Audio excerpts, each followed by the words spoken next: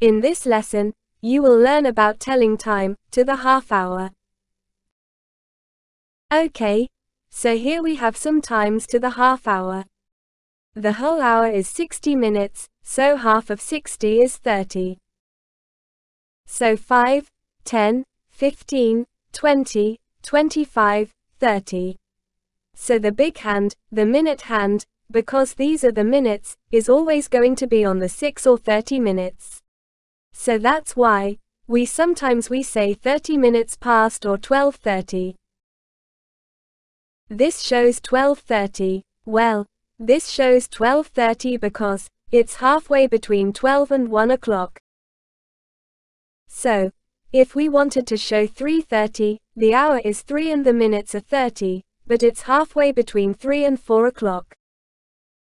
So, our hour hand needs to be halfway between 3 and 4. This shows 3:30. The hour is in the hour of 3 and 30 minutes past, so we could say 30 minutes past 3, 3:30. Half past 3. How about 10:30? Well, our minute hand is still going to be on the 30. And here we are at the 10, but it's halfway between 10 and 11 o'clock, so it's half.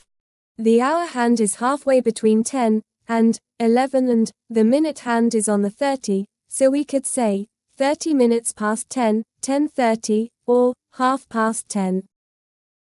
Let's try a couple more. 5:30.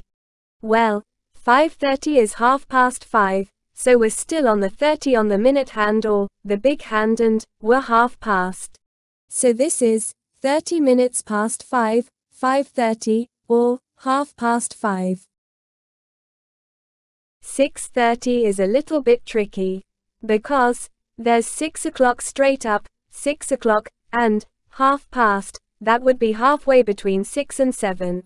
So, our hour hand goes halfway between, and the minute hand is on the 30.